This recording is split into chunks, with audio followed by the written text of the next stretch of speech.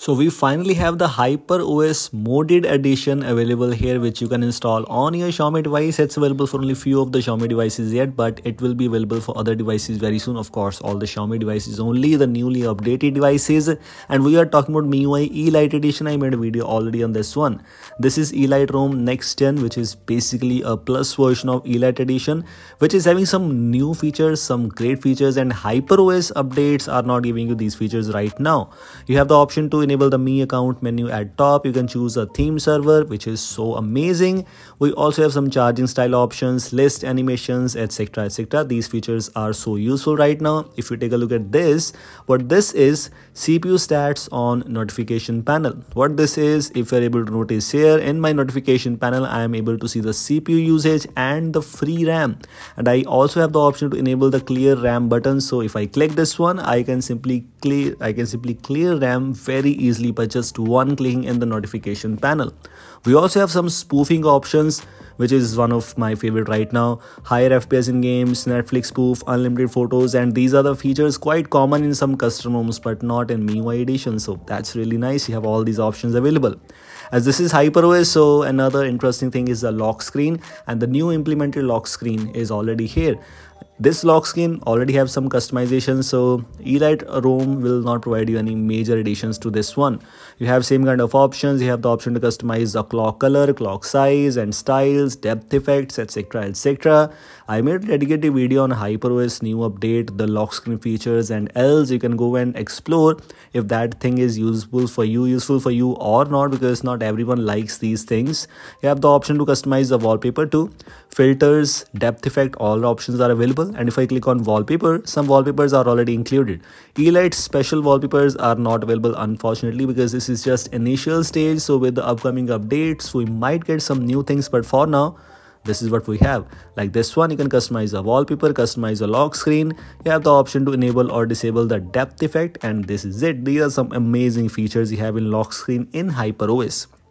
We also have the option for this new control center. A lot of users love this one. To be very honest, I personally don't like this one, but I'm just complaining about HyperOS, not this custom, because this is MIUI E-Lite edition, which is now modded edition of HyperOS. If you take a look at these options, the settings icons, these icons available on the home screen, you can customize them, and all these icons, super icons, are unlocked. Just one click them, whichever you want to use on a device. For example, this is the one I like. If I click this one, it's purchased automatically within a second. If I click on OK, it will download that and it will be applied on my device in split of a second. As you can see, this is it.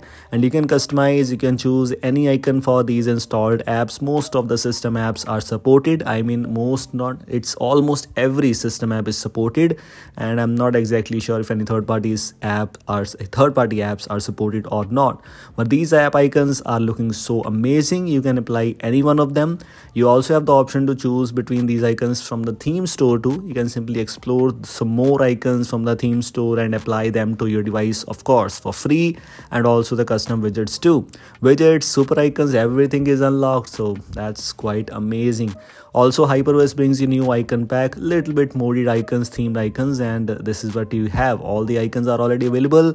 I tried some HyperOS builds so far, and all of them look same. Settings UI, kind of okay, no major changes here. Some of the things are changed. If you want to know more about which are the things changed or which are things not, UI changes, etc, in official HyperOS, I made a video already on that. You can go and check it out. But this is MIUI E-Lite edition, which is HyperOS modded edition, or you can say HyperOS E-Lite edition. Now you can consider it.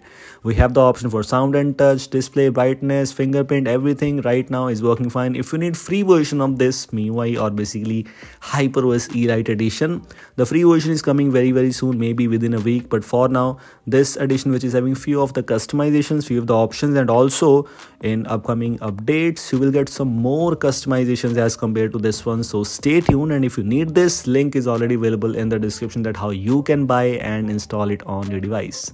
This is it. These were things I just wanted to let you know. I hope you like this. If you like this video, don't forget to like and share this, and if you're new here, don't forget to subscribe the channel for more videos like this. A lot of custom ROMs based on Android 14 coming soon. Thanks for watching. Goodbye.